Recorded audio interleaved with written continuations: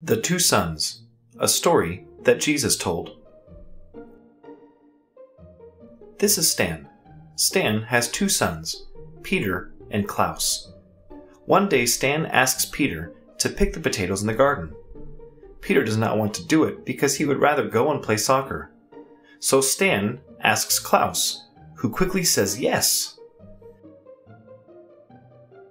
When Peter is on his way to the soccer match, he begins to feel sorry for not wanting to help his father.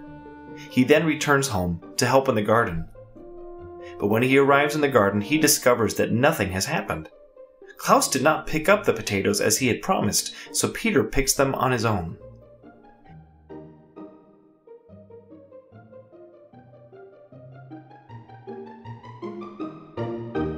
Jesus told this story because some of his followers had previously been criminals.